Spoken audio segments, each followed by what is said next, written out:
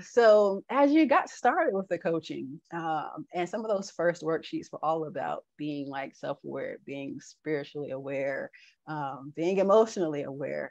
Tell me about that process. Yeah. For me, that whole the get your mind right, that was breakthrough for me, because just in our conversations and the worksheets, just bringing my emotions to the forefront, to really just become aware of, like, recognizing my patterns, my emotions, seeing how certain incidents were triggering to me, and really things that are just like basic that you think, okay, you should already know this. For me, there were areas that I really needed to work on, such as not having to respond in that moment. I remember that being a big like a light bulb, like, oh, I don't have to respond if I'm upset. Like I could take some time. I could let my emotions kind of calm down. I'm an emotional person. I'm a passionate person, if you will. And so a lot of times when I feel that something's off, like I feel like I have to address it right away, because I'm an initiator too. And so just knowing that, I don't have to do that. And I'm still working on that. But I remember there were a couple opportunities to practice it around that time.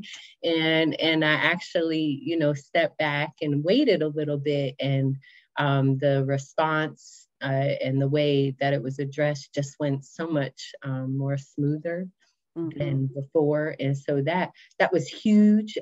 Recognizing the rabbit hole that I go down sometimes in my thoughts, just that cycle of doing the same thoughts, which will then affect my behavior for the day, and just really seeing how like it's all connected.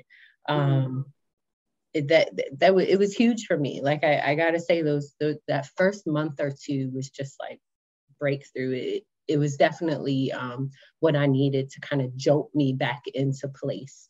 And just, I had a note here from earlier, realizing that my emotions were not fully submitted to the Holy Spirit.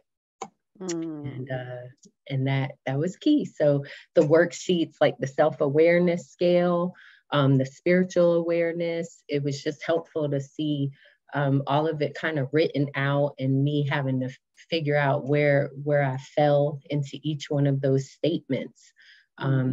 Simple statements, but just being able to see like, oh, wait a minute, that is me, or that's not me, or at least understanding my perspective of me. Because, how I view me may not even really be how someone else views me, but just becoming aware of I guess, myself, that self-awareness, like you said. So for me, that was probably the biggest breakthrough. And I needed that, like, to kind of just realign me and just put things back in this perspective in a way that wasn't so overwhelming, that I could really work through it.